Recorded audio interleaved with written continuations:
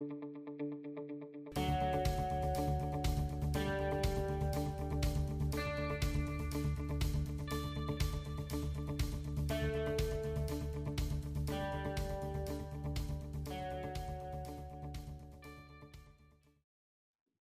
right, Mehrsa, this is the bonus segment of Macro Musings. I'm just delighted to have you on, and thank you for taking additional time out to join me.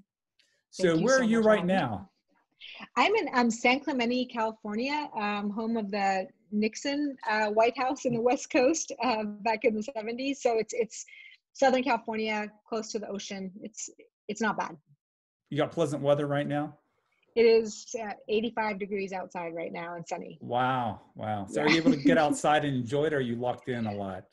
I did. I'm a runner, and so I've been Nice. running on the beach, but they did close the beaches. I think people weren't paying attention to the rules, and so unfortunately that option went away, but I was able to run outside on the road today. So yes, I am.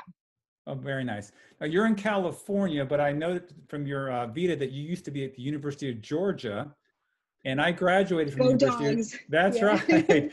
I graduated from the University of Georgia. So I'm wondering, are you a diehard Georgia Bulldog fan, or do you have some other allegiance somewhere else for another college team?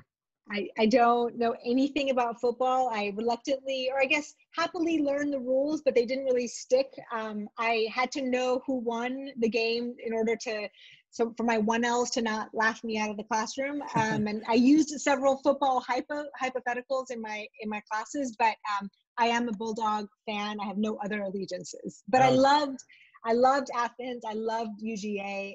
It is such a great place. I don't know what your experience was like, but I had a great time there. Yeah, it was a lovely town. It was a great experience there for sure. Yeah. So speaking of 1L, that's the first year of law school, and you hear all these horror stories about it. There's the famous book, and maybe there's the movies or the TV show about it. So what has that been like now? You don't teach that though now, do you? Here at this year I did not, but next year I will go back into teaching it. Yeah. So I teach contracts and property for 1L. Okay. So I'm just wondering, this legendary class for students, they're fearful, they shake in their boots walking in there. I wonder what the Zoom experience has been like for them having to do it. Maybe it's easier, do you think, or maybe tougher? What are your thoughts? I know you're not teaching, but I'm not, and I've been talking to some colleagues, and I think, there are ways to do it on Zoom, but you have to just kind of do it differently. Part of the fun in the classroom is actually just reading faces and seeing your students. I find in a classroom, I teach about 70 students, but I can see all their faces. So I can kind of read confusion. I can read where, half the class sort of gets it and the other doesn't. And so you can slow down or speed up depending on that. And I can't imagine what that's like. I teach a banking law class now, and I can see all their faces. There's only like 10 of them. It's a seminar. And we've been talking about monetary policy and sort of COVID related stuff recently. So it's been kind of an amazing teaching experience, because the day, that we did like stress testing, the Fed came out with their new stress test. The day we did monetary policy emergency powers, the Fed just released theirs. So for me, this semester has been just like an amazing hypothetical real world. Okay, so you're having a great experience teaching. Now you're also having to work from home, as you mentioned, via Zoom. So what's it like working from home? Do you have a particular place in your house where you study, or work? Do you move around different desks? Do you compete with your spouse, your kids for prime real estate for work? Yeah, that's a struggle. My kids are at the ages where they can be entertained with any device at all times of the day. So Minecraft or whatever. So whenever I have a call or my spouse has a call, we just kind of give them devices and tell them to go. So that's been great.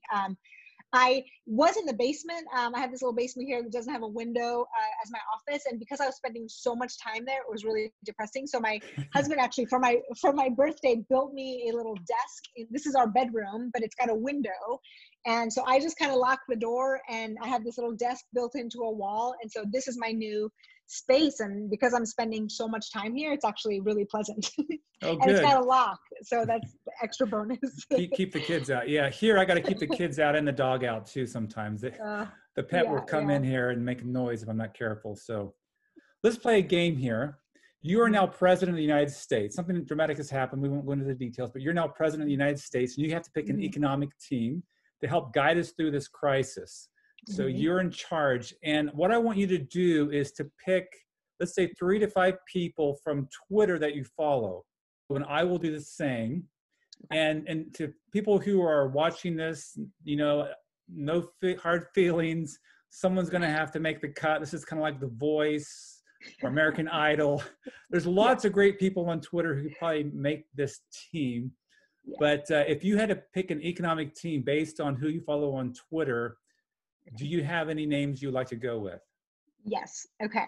I would go with Mike Consul, who's a colleague of mine from Roosevelt. I really love his Fed work, and I think just put him in charge of Fed monetary policy type stuff. I would pick Trayvon Logan, who is at, I think, OSU now. He's an economist, focuses on racial wealth gap issues, racial health issues, and I think he would bring really great insight into these sort of racial issues. And then Claudia Sam, who I know has been a former guest of yours, who I think has some great wisdom on inequality issues and some of that stuff. So that would be my 3. No offense to others, I have a lot of other people, but just 3 economists. That's it.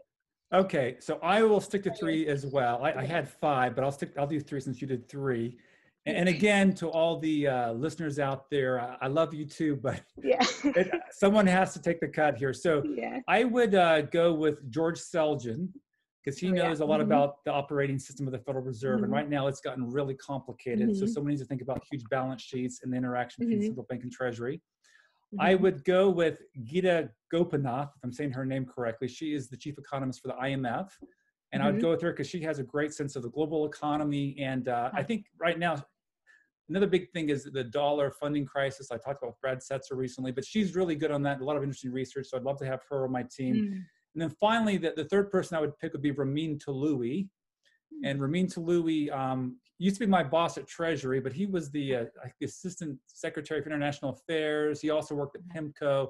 So he's a real kind of, he's down in the trench type policymaker. So those 3, I feel very confident help guiding us through the future. So I'll stop there.